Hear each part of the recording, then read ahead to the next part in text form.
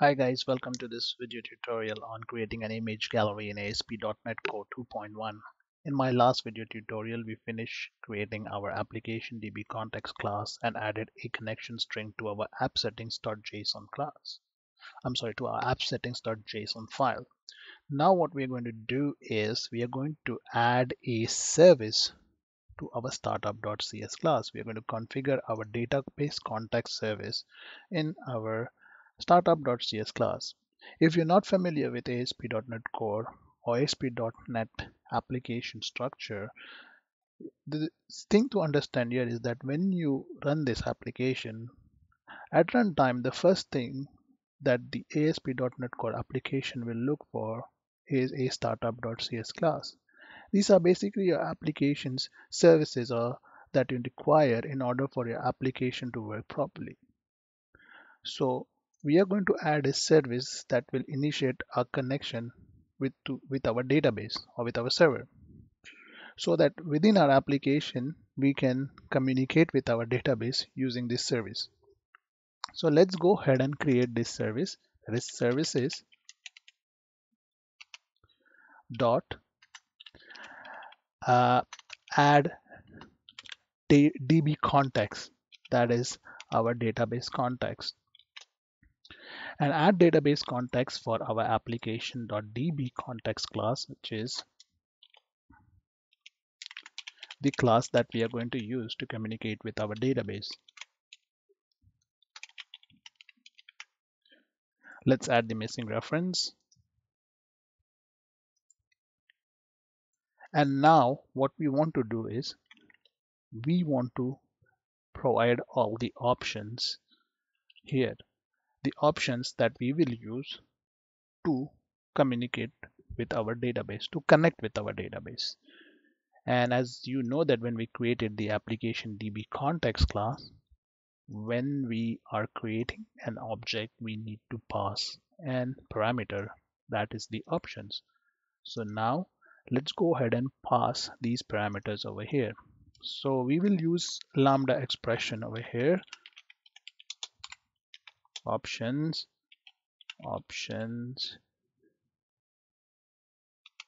dot, and then we are going to call use SQL server. Now use SQL server because our server is SQL server, and we are seeing this error because we are missing the reference for entity framework core. Now we will provide within our use SQL server methods parameters the required options. The first thing that we want to say is the connection string. So let's do that. So configuration dot get connection string, and our connection string is called as default connection. So let's copy this and paste it over here. Cool. We are done with this now. Now what we want to do is we want to save this, and we can go ahead and close our startup.cs file.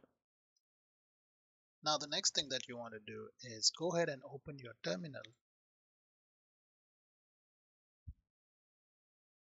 Now you want to type cd and cd into your project folder. So let's right click on your solution and reveal in Finder.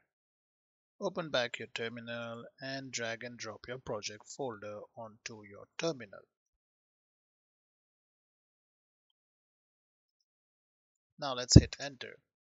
Now let's create our migrations. To create our migrations, we will type in the following command: .NET EF stands for Entity Framework migrations, add, and the name of your migration. Since it's my first migration, I'm going to call it initial create, and then I'm going to hit enter.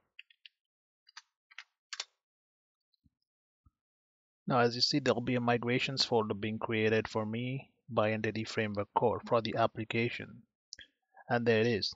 Now, if you go to the migrations folder and then you click on the initial create file, you see this number because it's the date timestamp when the initial create migration was created. Now, if I open this, there will be an up and down method. Anything between the up method will be executed when the application runs. So all we have between this up method is the code to create our database tables for gallery images, and for our ASP.NET user and user roles.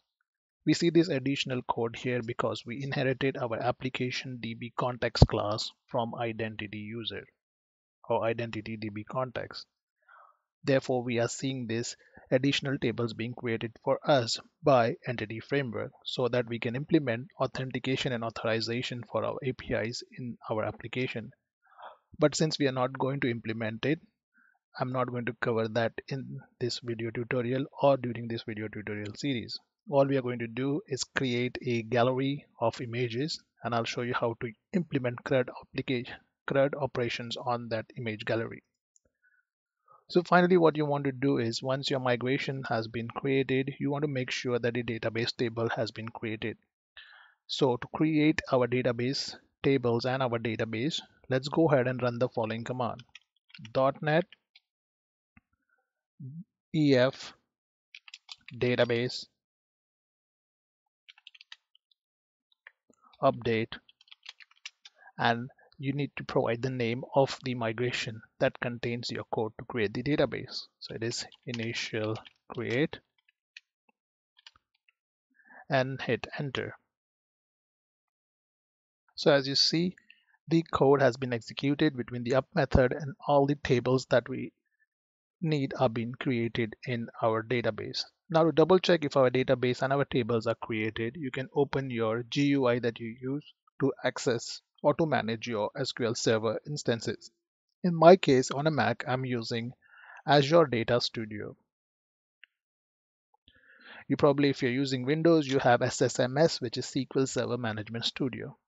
For people using Mac, you can make use of Azure Data Studio, which is one handy GUI in order to manage your SQL Server instances.